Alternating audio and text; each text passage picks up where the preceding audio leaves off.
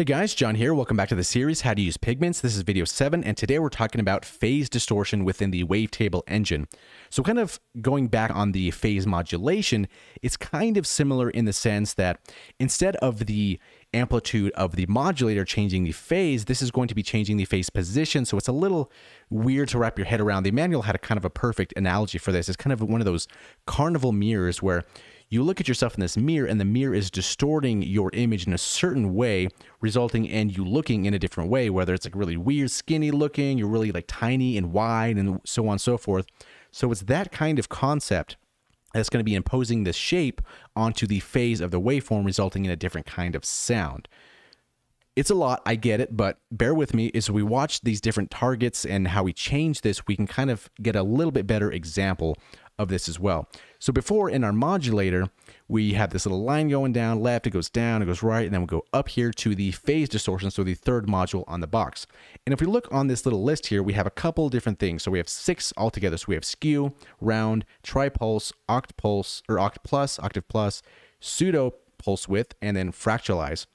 So the interesting description of this, so skew, it says works with most waveforms, peaks are spread to the left and right, leaving a plateau. So let's select this skew here, and let's see if that's actually true. So we have our sine wave, and as we increase this, and there we have it.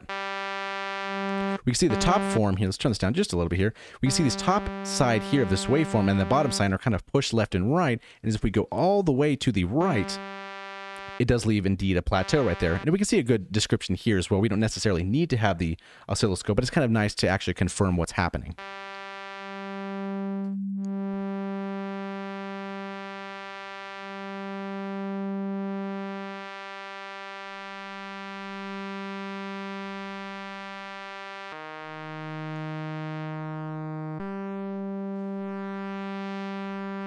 You can get some very, very interesting tonalities from phase distortion. So moving on, we have the round. So it says the source is influenced by a semi-square. It could gain valleys and or plateaus. So let's take a look at that one.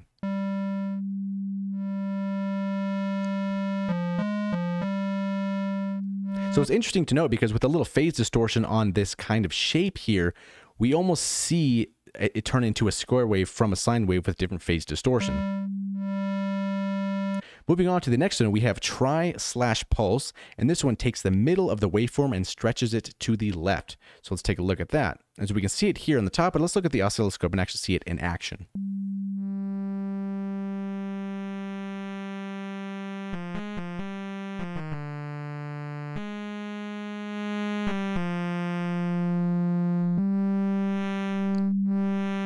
And keep in mind, all these knobs here with a plus here are able to be modulated, so there's a lot of possibilities and modulation shapes that you can do to make it constantly move like that.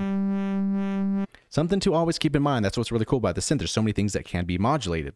So moving on, we have the octave plus, and this one says part of the source wave is miniaturized on the right, some harmonics are emphasized. So let's see what that does. Looks like those top ones are going to be the emphasized ones. Kind of looks a little bit like a Batman shape.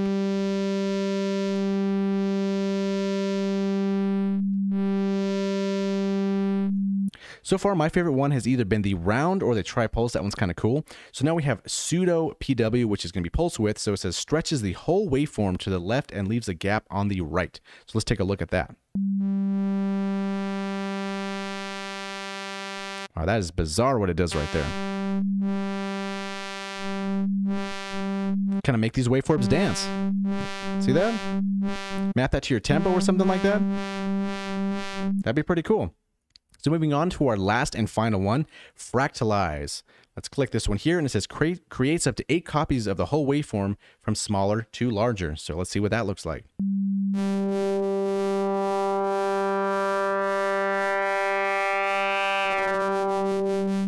Which is interesting because this almost reminds me, just of the wave shaping itself, reminds me a little bit of the sync option for the analog engine. Kind of something like that. It almost looks like it's doing something very similar. So if we hop back into our engine 2 here, let's turn this on and go to analog, turn this guy off real quick. Let's go to our sine waves here, and then let's see what happens here. Turn down number 1, turn up number 2, and let's see what happens when we do the same thing. Almost right there. It looks almost like the same kind of waveform. go back to the other one, and let's see what happens. So remember that shape here? Turn this off. This is that. And then, so pretty much almost the same type of thing happening there, but just different way to go around it. Kind of interesting. But yeah, that's phase distortion in a nutshell. The mirror kind of concept really seems to make the most sense, where you have a certain type of waveform, and then once you distort it with a different kind of the I guess you're really distorting the phase. You're not necessarily modulating it per se, but you're distorting it. You're kind of changing it based upon a different shape here, like the skew, round, tripulse, octave plus, pseudopulse width, and fractalize, resulting in different tones and tonalities. But like I said in the videos before, like this technical jargon aside, it really matters at the end of the day what it sounds like and if we like it, and that's kind of really all, I guess. Yeah. So hopefully you learned something, and if you liked the video, please press like. I'll work on that. We'll get there, and we'll see you in the next video.